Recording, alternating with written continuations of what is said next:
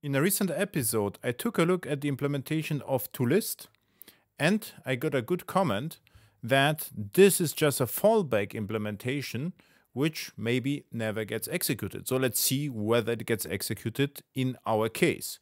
So let's do that. So this is the breakpoint, and let's run this code in a debugger. And what we see, yeah, it completed without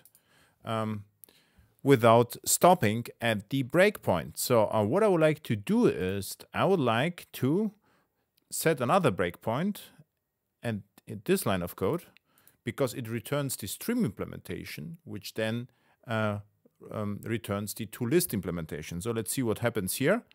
And let's run it again as a debugger. And we see that it stopped here. So this gets executed.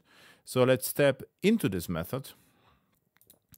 And once again into this method. So now we are in the reference pipeline and step over and once again into, and we see that toList gets executed.